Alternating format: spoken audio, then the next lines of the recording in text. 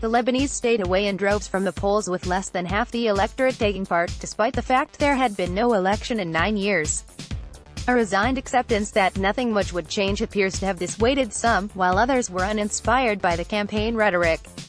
That left the field clear for the committed voters. Human rights lawyer and lecturer at Holy Spirit University Marwan Maalouf analyzed the results for Euronews.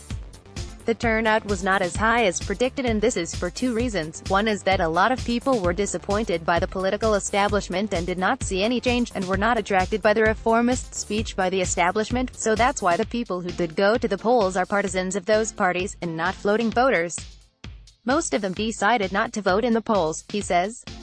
I think so far there is 3 women who won, or 4. That remains to be decided.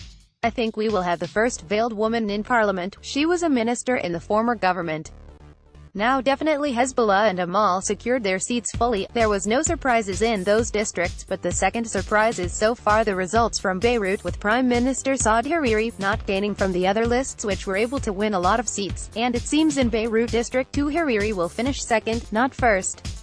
There is long-term figures in the Lebanese parliament who did not win a seat today, and this was a surprise to many observers.